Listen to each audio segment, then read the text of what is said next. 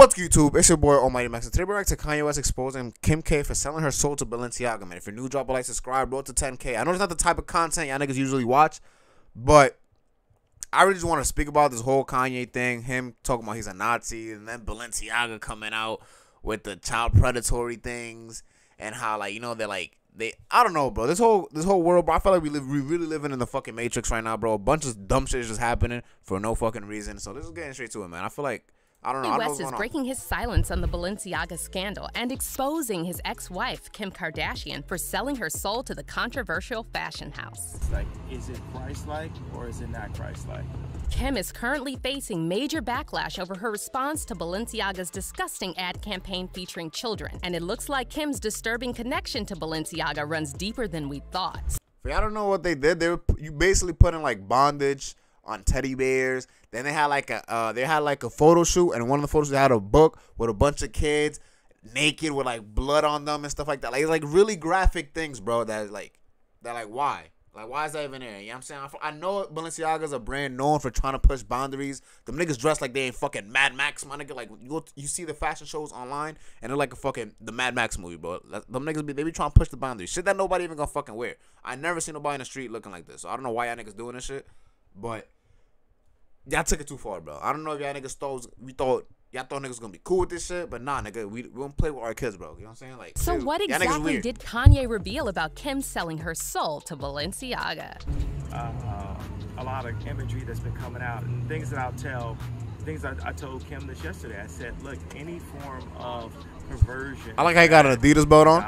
Any form of pornography, like it. You've probably heard by now that the luxury fashion house Balenciaga is under fire because of their extremely inappropriate ad campaigns featuring children and disturbing symbolism. Let's look at this pic. Let's analyze this pic. Campaigns featuring children. So they got. Look at this shit.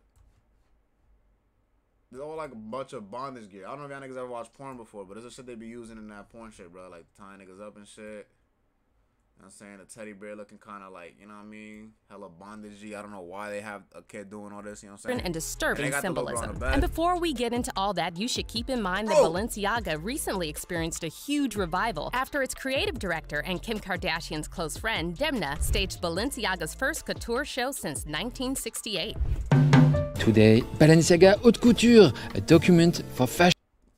Like, come on, who's rocking that shit, bro? Come on. When will y'all ever see a bitch in real life rocking that shit? The day I see a nigga rocking that shit, nigga, I mean, I guess, to be honest, that is like, for a rainy day, that's not that bad. You don't gotta hold the umbrella. But still, ain't nobody rocking that shit, bro. Fashion history, Demna Vasalia at work. On, the first haute couture show. A literal ball on their fucking heads, bro. From the house of Balenciaga since February 1968. This is no ordinary fashion show.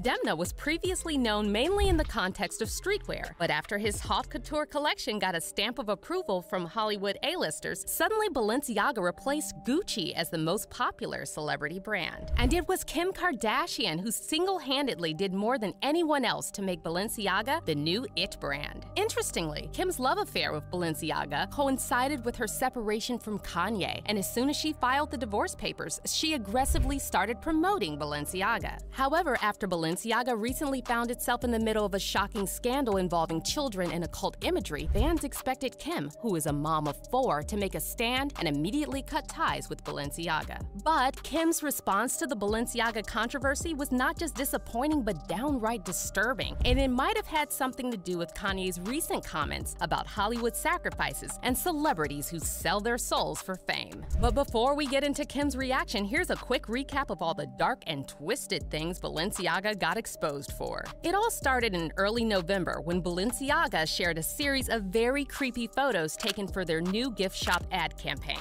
The photos featured young children posing with teddy bears dressed in bondage and surrounded by shocking props. Some of the disturbing props included a child's drawing of the devil and a roll of yellow caution tape that misspelled the word Balenciaga to show the word Baal, which is the name of a fertility demon and one of the princes of hell. By the way, back in March, Kim wore a bizarre outfit.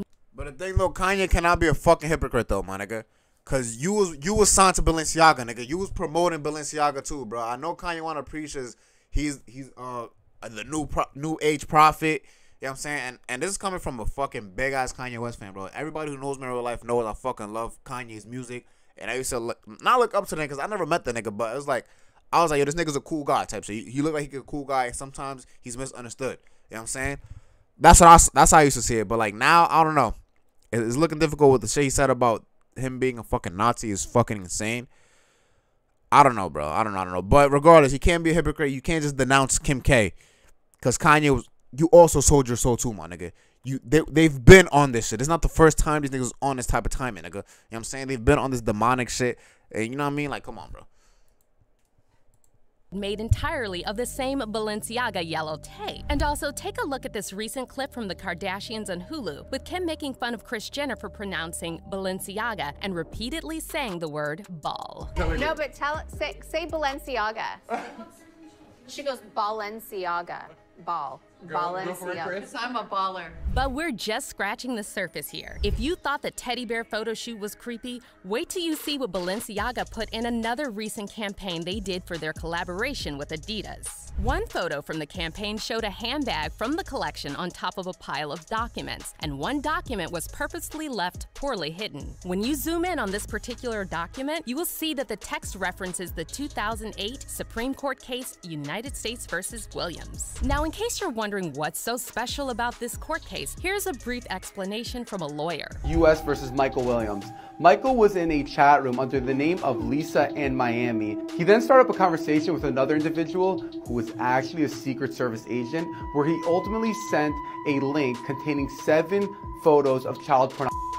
But we're still not done, and it gets creepier from here. After Balenciaga's recent campaign went viral for all the wrong reasons, internet sleuths discovered a bunch of new disturbing details about people working for Balenciaga. One of these people is Russian-born stylist Lada Vukova, who has been the chief stylist for Balenciaga since 2014. Bro, Lada recently locked her Instagram profile in Balenciaga since— Why she got babies that look like they covered in blood, bro? Like, you know what I'm saying? Let me move my camera. Like, look at this shit, bro. Like, what? Yo, bro, what? These niggas be... Yo, bro, I ain't gonna lie to you, my nigga. I feel like sometimes we choose to be blinded. I mean, I've never seen this photo before. I'm not really into Balenciaga like that. I don't really rock... I have a couple designer things. I ain't gonna lie. I don't got no Balenciaga shit, though. Thank God I don't. But I do got some Gucci, and Gucci is owned by Balenciaga. I mean, I think Gucci and Balenciaga are the same parent company, so it's basically the same shit. I do got some Gucci, I ain't gonna lie. But I'm not into the whole fashion shit. I'm not really a fashion nigga. But a lot of this shit is weird, bro. Like, they be exposing themselves, bro. Like, they just put it out in plain sight for us, and we just, I don't know. I feel like we really just choose to ignore it. Since 2014. Lada recently locked her Instagram profile and deleted over 200 photos, many of which featured children and all kinds of dark and creepy imagery. However, fans managed to take screenshots of some of the photos from Lada's Instagram before she locked it. And before we show you the photos, please keep in mind that some of them are extremely creepy. Now, if you take a closer look at the comment section of this creepy photo from Lada's Instagram, you will notice a comment from Marc Jacobs, another one of Kim Kardashian's favorite designers, who wrote, "So good." Many fans are now speculating that Lada was involved in Balenciaga's recent campaign because the aesthetic of the campaign matches the photos Lada shares on her Instagram. However, it just gets worse the more you look into it. For example, take a look at the framed diploma behind the model in this photo from the Balenciaga and Adidas ad campaign. The diploma shows the name John Philip Fisher, and this happens to be the name of an 80-year-old man who was convicted in 2018 on 7 charges of misconduct against his granddaughter. And then there's another creepy detail lurking in the background of a different photo from this campaign. When you zoom in on the stack of books on the table behind the woman, you'll notice that one of the books is by Michael Bormans. Bormans is a Belgian painter and filmmaker whose surreal works frequently feature children and bizarre rituals. One of Bormans' recent painting series is called Fire from the Sun, and here's how the publisher of the book containing these paintings describes them on their official website. Fire from the Sun highlights Michael Bormans' new work, which features toddlers engaged in playful but mysterious acts with sinister overtones and insinuations of... And now, take a look at some of Bormans' paintings from this collection, and then compare them to the Balenciaga outfits Kim Kardashian and her children recently wore. There are simply too many coincidences when it comes to this whole Balenciaga situation, and this is exactly why fans wanted Kim to speak up and cut ties with the brand. But instead of immediately condemning Balenciaga, Kim stayed silent for almost a week, and even after Balenciaga removed their disgusting campaign, Kim continued sharing selfies dressed head to toe in Balenciaga and Adidas. Adidas. And then finally, after getting pressured by fans to say something, Kim decided to address the controversy on Twitter. However, instead of cutting ties with Balenciaga, Kim said she is currently reevaluating her relationship with the brand and basing it off their willingness to accept accountability for something that should have never happened to begin with. And though... But y'all notice this? You know what I'm saying? She said when Balenciaga and Adidas, when they were in a position to drop Kanye West for the things he said, and he did say a lot of bad things, you feel me? And he deserved to be dropped by them. I ain't gonna lie to you. He deserved it. He was being racist. He was being, you know what I mean? He was coming at a group of people that did not deserve the, you know, the way they were being spoke to. They was quick to drop that nigga with the quickness, my nigga. You feel me? Everybody was on the ass. Kim Kardashian didn't give the shit a week and didn't say, I need to reevaluate my husband's or my ex-husband's and my baby father's thoughts and my relationship, and if he's willing to take none of that. They didn't give this nigga no chance to grow, no chance to apologize. You know what I'm saying? Yes, he did double down, but they didn't tell him, yo, bro, you apologize, we will accept you back into this shit. They just dropped the nigga swiftly. You know what I'm saying? Swiftly, with the quickness. You know what I'm saying? But now that it's them on the other side, you know what I'm saying? Kim K, now that it's affecting her pockets, and like Kanye said, she sold her soul, my nigga. You feel me? All these famous niggas, I ain't believe at first, but now I'm starting to believe in my nigga. These niggas selling their souls, and if that's what it takes to be famous, bro, I don't want it, bro. You know what I'm saying? If I gotta sell my soul to become a famous YouTuber, my nigga, I'm not doing it, bro. Because your soul's worth too much, my nigga. Like, I don't know. Shit is weird, bro. And it's crazy because I've been watching shit like this, like the Illuminati videos, conspiracy videos. Shit like that when I was a kid, bro. I was like in the 5th grade watching these shits. And I used to believe that shit back in the day. Then you grow up and you're like, yo, like, I was bugging. Like, these niggas just be reaching. But now, back then at least, they were more subliminal with this shit. Now, these niggas just showing you, like, they really just, like, doing shit with kids. They sacrificing shit. They got, like, demonic shit and ads, my nigga. Like, bro, what is this world, bro? I don't know what this is anymore. Like, what world we live in. Shit is crazy to me, bro. Shit is crazy. Kim claims she was crazy part to me is outraged by the recent Balenciaga campaign. That like niggas just gonna keep like this is gonna happen for like we're gonna cancel Balenciaga for maybe this month. Once January rolls in, the conversation started to die down. They'll drop some new heat. They'll sign a new famous nigga that we fuck with to rock they shit. Or they'll just disguise themselves as another brand. They just, you know what I mean? All the investors from Balenciaga just go to Gucci. All the photographers or the designers will just go to Gucci, you know what I'm saying? Go to Louis. And then we'll just be buying this shit, the same shit all over again, bro. And it's like, no real change is going to happen, bro. Like, because we really have no power in this shit, bro. Because all this shit is made by the same niggas, bro. She also praised the fashion house for apologizing and removing the controversial photos. In speaking with them, I believe they understand the seriousness of the issue and will take the necessary measures for this to never happen again, Kim added. But this was not the response fans wanted to hear from Kim, and the fact that she said that she would reevaluate her relationship with Balenciaga got a lot of people talking about Kim putting profit above everything else and selling her soul for money and fame. One fan responded to Kim's tweet saying, "Don't act innocent. You know fine and well what they have been up to and you fully support it. I wouldn't be surprised if you sold your kids' souls to them. Anyone who is outraged by these wouldn't be reevaluating their relationship. It would end there and then." But it's not just the... And the things what I don't understand about these famous niggas, and it's easy for us to say, you know what I'm saying? Like, yo, end the relationship when she's probably getting like 100 mil from these niggas a year or some shit like that. She probably getting an insane amount. But it's like, I get it. You're getting a bunch of money. And like for a nigga like me, if like that's your soul, let's say my job comes out and they pay me 100K a year, and it comes out they've been doing some wild shit, and they're like, yo, Max, announce this job. It's like, damn, nigga, like this job paying me good, bro. Like, you know what I'm saying? It's all I got. I understand that. You know what I'm saying? I'm a regular nigga and shit like that. You still gotta pay your bills. But Kim, you got all the money in the fucking world, bro. Like, yes, I understand 100 mil is 100 mil, but you can make that up with another brand. You know what I'm saying? You can make that up just with your show. Like, you can make that up somewhere else. You know what I'm saying? So it's like, it's not gonna hurt you. So like, I don't know. These people like they choose. I don't know if they value money so much or what it is, but it's like, or they just involve themselves. I don't know what it is, bro. Even like, cause these celebrities really don't stand for shit, bro. They'll talk just to please the public, but they don't stand for nothing, bro. They really don't stand for nothing. If the fans don't ever say nothing, Kim would never apologize. She just moved on with her day, got her bag, and you know what I mean. Same thing. I call out another nigga I love, and not love, because love is crazy, but another nigga I look up to, not look up to, that's crazy too. Another nigga I fuck with in the famous world, I guess you could say. I don't know, never met that nigga, don't know the nigga. Like I said, I just like the way he plays basketball, you know what I'm saying? He's a cool guy.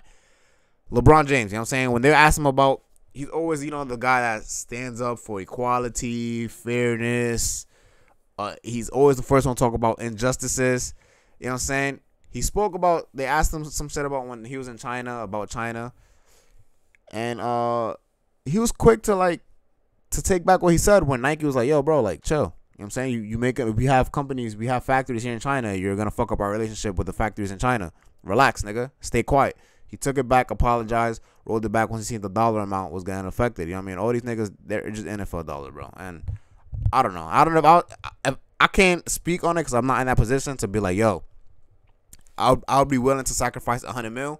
But right now at this moment, I feel like if I got $1 billion, nigga, I wouldn't mind losing out on $100 million. You know what I'm saying? Just for morals reasons. You know what I'm saying? That's what I feel like right now, and I hope if I get to the point where I can get $1 billion, I stay at that point. I hope I can stay there. Fans who are saying this. Kanye also recently addressed the Balenciaga controversy and said the reason celebrities are staying silent on this is because they are controlled. A lot of conversation about the moral compass related to a lot of imagery that's been coming out and things that I told Kim this yesterday. I said, look, any form of perversion is bad in God's eyes. Any form of pornography, like, it tears apart families. It's used to tear families apart. Kanye then seemingly took a swipe at Kim, saying that the disturbing imagery like the things we saw in the Balenciaga campaigns is used on purpose to destroy morals and break up families. So in Hollywood, people say, okay, this is right, but this is wrong. It's all wrong in God's eyes. And that's where we have to stand up and raise our standards. But what is your opinion on Kim's relationship with Balenciaga? Were you surprised by her response? Did she really sell her soul for money and fame? Leave your comments down below. Hey man, if y'all enjoyed, man, drop a like, subscribe, road to 10K. This is a different type of video. You know what I mean? So I'm trying to keep up with more like trendy shit. This is more like being talked about right now, so I want to give my thoughts on it because I thought it was real weird that like we always had our theories that these famous niggas and these corporations is doing stuff like, you know, ritual, or like they're satanic, or maybe they do stuff with kids, blah blah blah. We've always had that theory, but now like they just putting it straight in our faces, and like people still like, we get mad about it. Like I said, we get mad about it for a week and we just move on type shit. So I don't know. This world is a weird world we live in, man. We truly do live like in a matrix or some shit. I don't fucking know, man. If you're into anyways, fuck it. You know what I'm saying? Ain't shit really gonna change. It's your boy Mighty Max, and I'm out.